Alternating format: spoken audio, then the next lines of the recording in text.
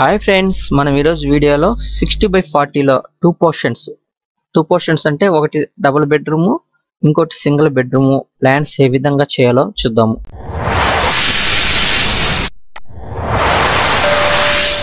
Hi friends, మీరు చూస్తున్నారు home architect channel. ఈ ఛానల్లో different types of house plans, modern plans and civil technical support and AutoCAD tutorials ఈ ఛానల్లో daily update చేయబడతాయి. మొదటిగా మీరు మా ఛానల్ కు వచ్చినట్లయితే సబ్స్క్రైబ్ చేసుకోండి, లైక్ చేయండి, షేర్ చేయండి. ఓకే ఫ్రెండ్స్, ఈ ప్లాన్ ఊరికే మీకు అవగాహన కోసం చెప్తున్నాను అనమాట. ఏంటంటే ఈ విధంగా చేసుకోవాలని కాదు, మీకు నచ్చితే ఈ విధంగా చేసుకోండి, లేకపోతే ఇంకా డిఫరెంట్ ఆఫ్ టైప్స్ మోడల్స్ ఉంటాయి అన్నమాట. వాటిలో కానీ మీరు చూస్ చేసుకొని చేసుకోవచ్చు.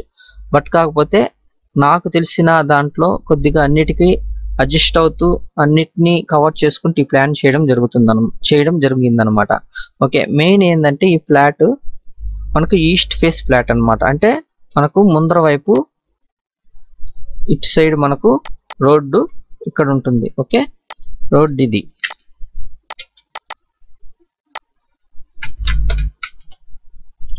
రోడ్ లోంచి మనం ఇట్లా లోపలికి వెళ్తే రెండిటికి నార్త్ ఫేస్ అనమాట. రెండు ఫ్లాట్స్ కి మనం నార్త్ ఫేస్, రెండింటికి నార్త్ ఫేస్ సింహద్వారాలు పెట్టున్నాం. ఎందుకంటే ఈస్ట్ వైపు పెడితే కొద్దిగా అడ్జస్ట్మెంట్ కాదు కాబట్టి డైనింగ్ కి వాటికి, కాబట్టి రెండు నార్త్ ఫేస్ లోనే పెట్టున్నాం.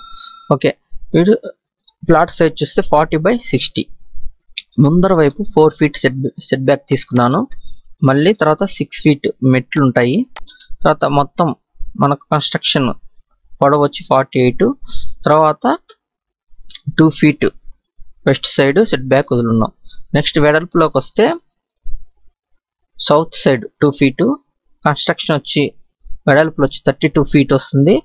అలాగే నార్త్ వైపు సెట్ బ్యాక్ 6 feet వదులున్నాం. 6 feet అనేది ఎందుకంటే రెండుకి సింహద్వారాలు ఉత్తరం వైపు ఉన్నాయి కాబట్టి రెండింటికి మనుషులు నడిచేటప్పుడు ఏమైనా వస్తువులు మనం మూవ్ చేసేటప్పుడు మనకు ఇబ్బంది లేకుండా ఉంటుంది. కాబట్టి ఈ విధంగా 6 feet అనేది సెట్ బ్యాక్స్ వదలడం జరిగింది. చాలా విశాలంగా ఉంటుంది, ఫ్రీగా ఉంటుంది. ఓకే, నెక్స్ట్ ఇప్పుడు చూస్తే ప్లాన్ లోకి వెళ్తే మనము ఈ విధంగా ఎంట్రన్స్ నుంచి లోపలికి వచ్చిన తర్వాత మనము ఇక్కడ మెయిన్ డోర్ ఉంటుంది అనమాట. మెయిన్ డోర్ ఈడ ఉంటుంది. నార్త్ ఫేస్ లో మెయిన్ డోర్ ఉంటుంది. ఈ డోర్ నుంచి లోపలికి వస్తే మనకు లివింగ్ రూమ్ యొక్క సైజు 11 అడుగుల 9 అంగుళాలు, 12 అడుగుల 4.5 అంగుళం ఉంటుంది. ఈ విధంగా ఇక్కడ ఎల్ షేప్ సోఫా సెట్ వేసుకోవచ్చు మనం. ఓకే, ఈ విధంగా వేసుకొని ఇక్కడ టీవీ యూనిట్ చేసుకోవచ్చు. ఓకే, మీకు ఇంటర్నల్ గా కానీ కొద్దిగా అర్థం అవడానికి చెప్తున్నాను. ఇక్కడ టీవీ యూనిట్ వేసుకోవచ్చు. ఈ విధంగా మనం ఇంటర్నల్ గా ప్లాన్ చేసుకోవచ్చు. నెక్స్ట్ ఇటు నుంచి ఇటుకు వస్తే ఇది డైనింగ్ ఏరియా. ఈ డైనింగ్ ఏరియా ఇక్కడ డైనింగ్ వేసుకోవచ్చు. డైనింగ్ ఏరియా వచ్చి మనకు 11/9కి 7 అడుగులు వస్తుంది, సరిపోతుంది. అంటే ఇంటికి ఇది సరిపోతుంది కాబట్టి ఇక్కడ మనం డైనింగ్ వేసుకోవచ్చు. ఇది పూజ గది అవుతుంది. పూజ గది వచ్చి 4 అడుగులకి 7 అడుగులు. ఓకే, పూజ గది ఈ విధంగా వస్తుంది. నెక్స్ట్ కిచెన్ కానీ వెడల్పు 9 అడుగులు 7.5 అంగుళం వచ్చింది, పొడవు 7 అడుగులు వస్తుంది కాబట్టి సరిపోతుంది, ఇబ్బంది అయితే ఉండదు. నెక్స్ట్ ఇది వచ్చి యూటిలిటీ. మనము బట్టలు ఉతుక్కోవడానికి, వాష్ చేసుకోవడానికి ఈ ఏరియా పనికి వస్తుంది అన్నమాట. ఇక్కడ మనము వాషింగ్ మిషన్ కానీ ఏమైనా పెట్టుకోవడానికి అవకాశం ఉంటుంది కాబట్టి వాషింగ్ మిషన్ కాకపోయినా ఇక్కడ వాష్ ఏరియాగా మనం వాడుకోవచ్చు. 7/4 వస్తుంది. నెక్స్ట్ బెడ్రూమ్ 14/12 వస్తుంది. ఇది వచ్చి టాయిలెట్, అటాచ్డ్ టాయిలెట్ ఉంటుంది కాబట్టి ఇక్కడే అటాచ్డ్ టాయిలెట్ ఉంటుంది. 7కి 4, 7కి 6 అడుగులు వస్తుంది. ఓకే, ఈ విధంగా మనకు సింగిల్ యొక్క ఫ్లాట్ లో ఈ విధంగా మనం సెట్ చేసుకోవచ్చు. నెక్స్ట్ వచ్చి ఎందుకంటే నేను సెట్ బ్యాక్ 4 feet వదులున్నాను కాదు, ఇంకా తగ్గించుకుంటే మనకు కొన్ని ఇంకా ఏరియాలు పెరిగే అవకాశం ఉంది. బట్ కాకపోతే నేను 4 feet చుట్టూ ఈ నార్త్ వైపు 6 feet వదులున్నాను కాబట్టి ఒకసారి చూసుకోండి మీరు. ఒకవేళ నాకు అంత 6 feet అవసరం లేనప్పుడు మనం అడ్జస్ట్ చేసుకోవచ్చు జరుపుకోవచ్చు. ఓకే, నెక్స్ట్ ఇంకొక డబుల్ బెడ్రూమ్ కి సింహద్వారం నార్త్ ఫేస్ ఈ విధంగా ఇక్కడ ఉంటుంది అనమాట. ఇక్కడ నుంచి లివింగ్ రూమ్ లోకి వస్తే 11.5 వెడల్పు 14 అడుగుల పొడవులో ఉంటుంది అనమాట. మనం ఇక్కడ 2 విధాలు ఇక్కడ సోఫా సెట్ చేసుకోవచ్చు. ఎల్లు ఇక్కడ ఇబ్బంది అనుకుంటే డోర్ కి మనం ఈజీగా ఇక్కడ మనకు చాలా స్పేస్ ఉంది కాబట్టి ఇదంతా ఎల్ షేప్ సోఫా సెట్ చేసుకోవచ్చు. దీనికి మనం టీవీ యూనిట్ సెట్ చేసుకోవచ్చు. ఓకే, టీవీ యూనిట్ గా సెట్ చేసుకోవచ్చు. నెక్స్ట్ వచ్చి ఇది పూజ రూము 4కి 7 అడుగులు వస్తుంది. నెక్స్ట్ కిచెన్ 9, 7.5కి 7 అడుగులు కింద వచ్చినట్లనే కిచెన్ కానొస్తుంది. నెక్స్ట్ వచ్చి ఇక్కడ మనము 4 అడుగులకి 7 అడుగుల్లో మనకు యూటిలిటీ అనేది వస్తుంది. డైనింగ్ అని వస్తుంది అనమాట. ఇక్కడ డైనింగ్ ఒక 6, 7.5కి పొడవులో ఇది 6, 7.5 వెడల్పు 10 అడుగుల్లో ఒక డైనింగ్ వస్తుంది. ఈ విధంగా డైనింగ్ టేబుల్ మనం సెట్ చేసుకోవచ్చు. ఓకే, డైనింగ్ టేబుల్ సెట్ చేసుకోవచ్చు. నెక్స్ట్ చిన్న లాబీ లాగా వస్తుంది. ఈ లాబీలో నుంచి ఇటు వెళ్తే మనకు మాస్టర్ బెడ్రూమ్ 14-12 వస్తుంది. ఎందుకంటే ఇక్కడ మనం ప్లాన్ చేసుకునే దాన్ని బట్టి ఉంటుంది అనమాట. ఇంటర్నల్ గా మనం ఏ విధంగా అయినా ప్లాన్ చేసుకోవచ్చు. బెడ్ కాట్ పొజిషన్ ఏంది అనేది మనం ఇంటర్నల్ గా ఇంటీరియర్ డిజైన్స్కి వెళ్ళినప్పుడు మనం కొద్ది అవగాహనతో చేసుకోవచ్చు అనమాట. ఓకేనా, నెక్స్ట్ వచ్చి సెకండ్ బెడ్రూమ్ 11 అడుగులు 9 అంగుళాలకి 12 అడుగులు వస్తుంది. ఓకే, దీనికి కప్బోర్డ్ ఏరియా తక్కువ వస్తుంది. ఎందుకంటే ఇక్కడ టాయిలెట్ వచ్చేసింది కాబట్టి కప్బోర్డ్ ఏరియా కొద్దిగా తక్కువ వస్తుంది. బట్ కాకపోతే చాలా బాగుంటుంది.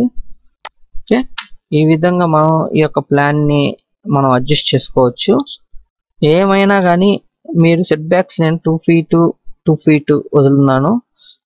Front 4 feet. మనకు 4 ఫీట్ అవసరం లేదు, 1 ఫీట్ నాకు కలిసి రావాలనుకున్నప్పుడు 3 ఫీట్ చేసుకొని మనం ఇంకెక్కడైనా కానీ మనం ఈ కిచెన్ లో నాకు 7 అడుగులు వద్దన్నప్పుడు ఇంక 6 ఇంచెస్ 7.5 ఇంచ్ ఇక్కడ ఇంకొక 6 ఇంచెస్ పెంచుకోవచ్చు అనమాట. అప్పుడు ఆటోమేటిక్ గా లివింగ్ రూమ్ పెరుగుతుంది, ఇక్కడ డైనింగ్ రూమ్ పెరుగుతుంది. ఇంకా మనకు 6 ఫీట్ నాకు అవసరం లేదు, నాకు 5 ఫీట్ చాలన్నప్పుడు లేదా 4 ఫీట్ చాలన్నప్పుడు మనకు ఈ వెడల్పులు పెరుగుతాయి అనమాట. లివింగ్ రూమ్ వెడల్పు పెంచుకోవచ్చు. 11.1 ఉంది, ఇంకొక 6 అంగుళాలు పెంచుకోవచ్చు అనమాట. ఆ విధంగా మనం ఏ విధంగానైనా కొద్దిగా అడ్జస్ట్మెంట్ చేసుకోవచ్చు. అందుకే నేను ప్లాన్ ని ఎక్కువగా మెజర్మెంట్స్ చేయను. లోపల మెజర్మెంట్స్ చేస్తే కన్ఫ్యూజ్ అయ్యి అవే ఫిక్స్ అవుతారని ఇట్లా మెజర్మెంట్స్ చేయను.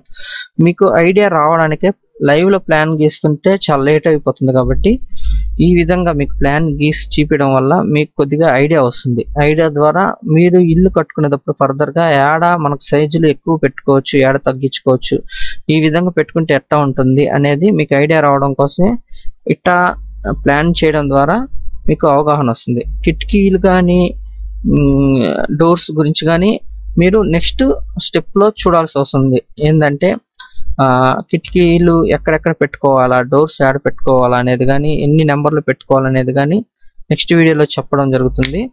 అది కామన్ గా అందరికీ తెలిసిన విషయమే. ఏంటంటే సరి సంఖ్య రావాలంటారు. ఆ విధంగా అంటే 10లు 20లు కాకుండా ఏదైనా కానీ సరి సంఖ్యలు రావాలని అంటారనమాట.